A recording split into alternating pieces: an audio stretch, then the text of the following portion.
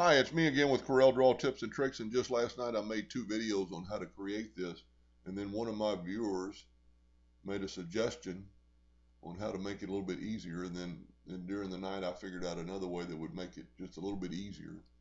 I've turned it blue so we'll be able to see it when I do this.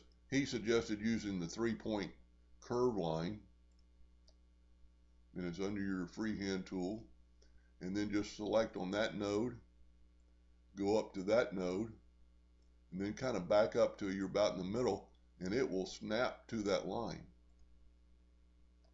Now let's take that line, our nudge factor is at 5, we'll move it over, doing the same thing, Control D, making a duplicate, so now we've got our arch. So that was his help, and then what I did last night, I drew 3 lines out to make the box. Well, this is 3.095 inches, so let's take our rectangle tool, and this should make it 3.095. Doesn't matter on the length right now.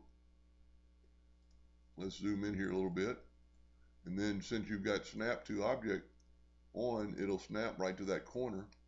Now before you delete this line, make your box the length that you want,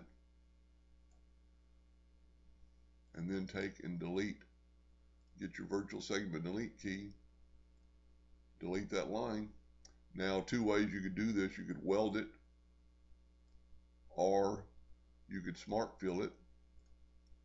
Move your smart fill out of the way,